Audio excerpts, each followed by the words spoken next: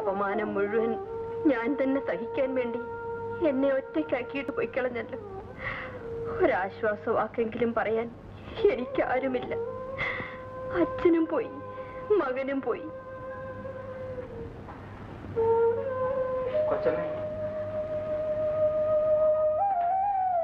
കൊച്ചമ്മ വിഷമിക്കരുത്. ആ ശങ്കരമേനോന്റെ അഹങ്കാരം അധിക കാലത്തേക്ക് നീണ്ടു നിൽക്കില്ല.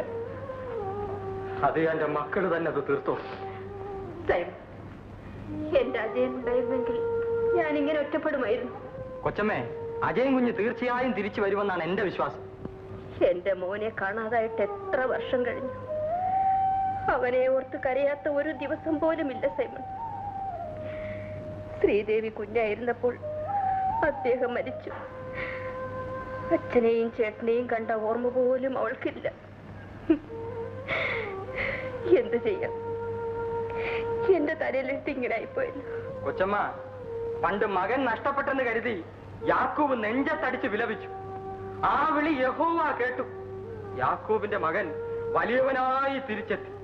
അതുപോലെ ഒരു ദിവസം അജയും കുഞ്ഞും കർത്താവിന്റെ കൃപ കൊണ്ട് വലിയവനായിട്ട് തന്നെ തിരിച്ചെത്തും. കൊച്ചമ്മ, ആ ദേവിയുടെ ഭർത്താവ് പഠിച്ച പണി 18 നോക്കിയിട്ടും എന്റെ ഒരു ചെറുവിരൽ അനക്കാൻ സാധിച്ചില്ല. ശങ്കരമേനോനെ തൊട്ട് കളിച്ചവരാരും തന്നെ ഇന്നോളം മേല് നോവാതെ പോയിട്ടുമില്ല. അച്ഛൻ ആ സ്ത്രീ എന്ത് പിഴച്ചു? സ്ഥാനത്തും അസ്ഥാനത്തും ആ സ്ത്രീ അച്ഛൻ കുറ്റപ്പെടുത്തിയാൽ അവരെന്ത് ചെയ്യും? സത്യത്തിൽ ഇന്ന് കുഴപ്പമുണ്ടാക്കിയത് നമ്മുടെ തൊഴിലാളികളാണ്. അച്ഛൻ അതിർത്തി വിട്ട് സംസാരിച്ചിട്ടും അച്ഛനെതിരായി അവരൊരു അക്ഷരം വേണ്ടിയിട്ടില്ല.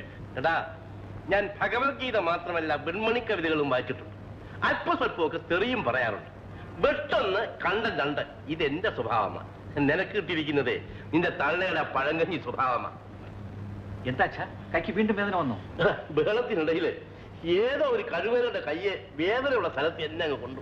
ഞാൻ കുഴമ്പ് വിട്ട് ചൂട് വേണ്ട, സാരമില്ല. എന്നാ ചേട്ടാ